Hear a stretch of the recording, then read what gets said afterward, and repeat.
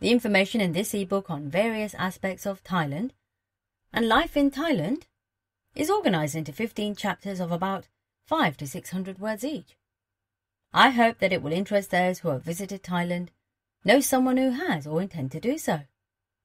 As an added bonus, I am granting you permission to use the content on your own website or in your own blogs and newsletter, although it is better if you rewrite them in your own words first. You may also split the book up and resell the articles. In fact, the only right that you do not have is to resell or give away the book as it was delivered to you. If you have any feedback, please leave it with the company you bought this book from. Thanks again for purchasing this ebook. Regards, Owen Jones. Are Asian bars any different to our own? The first time that someone from Europe or America goes to a bar area in an Asian city that is intended to be part of the tourist industry, they will be struck by the amount of noise. These bar areas are set aside in some cities, a little like a red light district in the West, but it is not intended to be a red light district. It is just too noisy to be in a residential area. There are also cities that have been built up as one big pleasure zone, and then the whole city centre might be full of bars, and residents will live in the suburbs. In Thailand, Chiang Mai is in the first category, and Pattaya falls into the latter category. I am told that it is similar in most other Asian countries.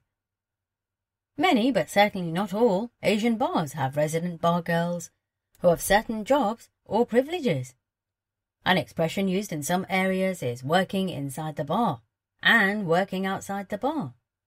Those who work inside the bar area are there to serve drinks and food, clean glasses and tables. They are traditional barmaids, if you like. Those who work outside the bar area will order you a drink and help you get served, but it is not their real job. Their real job is to keep you entertained and to coax drinks out of you, more like hostesses. These are the girls who might go with you if they like you. Asking for special favours from the wrong sort of worker can be taken as very insulting, but it happens all the time. So most girls do not get upset by foreigners who don't know the ropes. This is probably quite similar to some areas in Europe and the States. In general, bars are not traditional in Asia. Many Asians have never been in a bar in their lives, and it would never occur to them to go. Although most Asians drink alcohol, they tend to drink at home with friends and family. Having said that, when an Asian man goes looking for casual company, there are places for him to go, and in general, non-Asians are not encouraged, not welcome, or even not allowed in. There are also some local equivalents of foreign-style bars which are frequented more by Asians than by foreigners. These are often in the style of karaoke bars.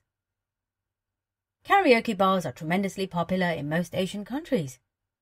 Most local Asians do not speak English, so the songs they sing are also in the local language, which very few foreigners will understand, which makes them less popular with most foreigners.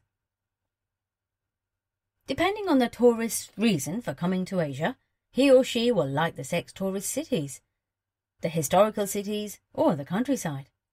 And these areas are completely different. Many foreign men who have been coming to Thailand for decades have never got further than Pattaya and Bangkok, or Phuket and Bangkok. Others prefer the historical cities like Chiang Mai, in the Golden Triangle, which also have a foreign-style but unobtrusive nightlife. Yet others like to backpack through the mountains and visit the hill tribes. There are also forests and beautiful sandy beaches on quiet islands. In the new book by Owen Jones, Behind the Smile, the story of Lek, a bar girl in Pattaya, Lek starts working inside the bar until she realizes that she needs more money when she moves outside. After 10 years of doing that, she moves back inside the bar for fear of her daughter finding out what she did for a living. Death in a Thai Buddhist village. Almost every death hits a family hard, but an unexpected, sudden violent death is even worse. Death after suffering or very old age can be a welcome release, both for the sufferer and the carers. There is a difference between a death in a small village and a town or city. A single death can have a huge effect on the community of a village, but few deaths affect everyone in a town. I have never lived in a small village in the UK,